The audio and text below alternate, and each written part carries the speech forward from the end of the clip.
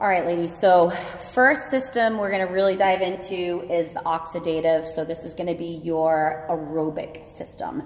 This is the one that we are really working probably most in the gym. I typically find I have two types of clients. I have clients that want to sweat for 40 minutes straight, low impact. They do jumping jacks like if there's a 2-minute rest, and then I have the people who want to like high intensity, lift heavy all day for under 20 minutes. So both of them have a benefit, and I'll kind of break into the why behind them. But when you see aerobic in the gym, we're gonna be typically training two types. So you'll have aerobic endurance. So this is gonna be long durations. Typically 20 plus AMRAP, not really a rest period implemented in, and then aerobic power, which I tend to prefer and program probably a little bit more.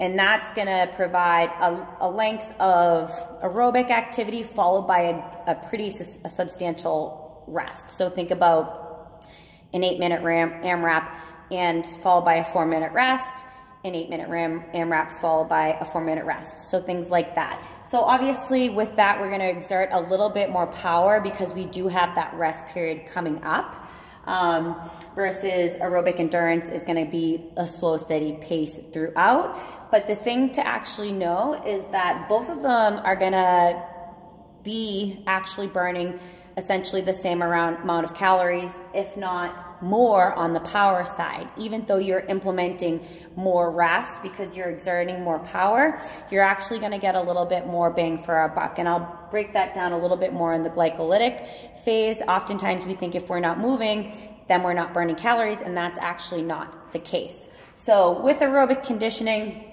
it's really, really great for recovery because it is low impact and it doesn't put a lot of stress on the body. It's going to be a movement that's kind of great to do in between those hard and heavy days. The downside about aerobic is that our body adjusts to it. So basically, it's not necessarily the best domain to work for fat burning. Granted, you are going to be burning calories during that hour that you do aerobic training. What happens when you leave the gym is the calories stop burning. So it doesn't create a metabolic disturbance on your body. So what that means, when we talked about progressive overload, right? If you think about aerobic training, if you go in and you work out 3 days a week for an hour and you just start doing that, that's great. And your body's going to respond to that. But eventually your body adapts to aerobic training because again, it's not adding stress, it's not creating a metabolic disturbance. So you adjust to that. So let's say you ramp up to 5 days a week, 60 minutes. Great, awesome, your body adjusts to it, and now that 5 days a week is also your new normal. So it's not gonna look at it as an extra amount of activity. So really, where do you go from there? Do you start doing aerobic activity for 90 minutes 5 days a week, 2 hours 5 days a week? Like, it's very tough to progressively overload aerobic activity.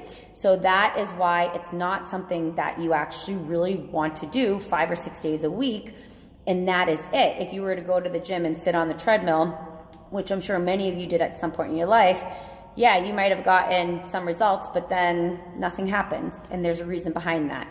So it's super important that we are mixing up the modalities in order to create that disturbance on the metabolism, and we'll get more into that in the next video.